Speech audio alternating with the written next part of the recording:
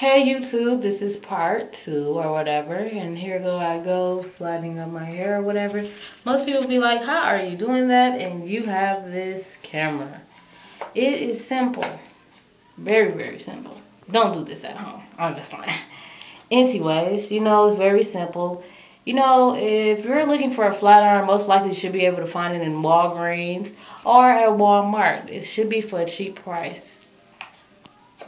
Even though people spend out like $32.99 or whatever for like a real expensive one, you can still get like a cheap one from Bruley Island for $9.99, and it does the same thing. All depends on what you're doing and how you're trying to style up your hair. It's just about the person and who know how to do hair. If you don't know how to do hair, then yes, you might as well get the best one there is. Right now, I am basically flat ironing it. It's something new.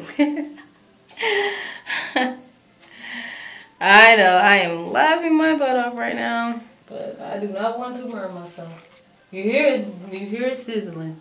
You hear it sizzling, but you guys, you're gonna see the outcome. 1 second, okay? How you doing?